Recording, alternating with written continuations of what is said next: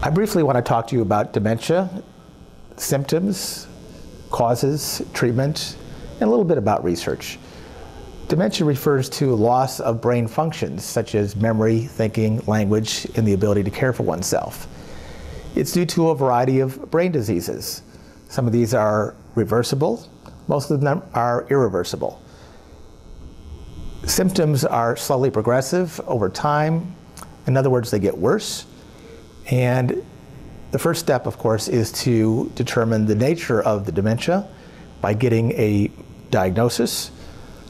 Because some of these symptoms are reversible, blood tests and brain scans are done to ferret out those reversible causes such as anemia, brain tumors, and other disorders of the blood or spinal fluid.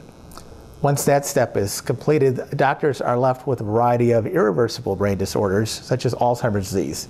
Currently, there are no diagnostic tests to specifically pinpoint Alzheimer's and other irreversible dementias, but researchers are getting close to some biological tests. Right now, there are 4 FDA-approved drugs for the treatment of Alzheimer's disease. They only work in about half the cases.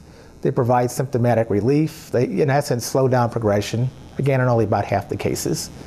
And therefore, the most important part of care and treatment is the human touch, patience, skill, compassion to provide a good quality of life for both the individuals with dementia as well as their family members.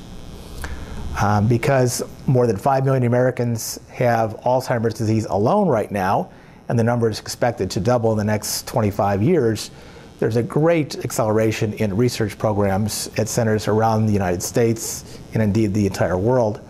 And so they're looking for the underlying causes, for better treatments, and ultimately prevention, which is the holy grail of any kind of medical research.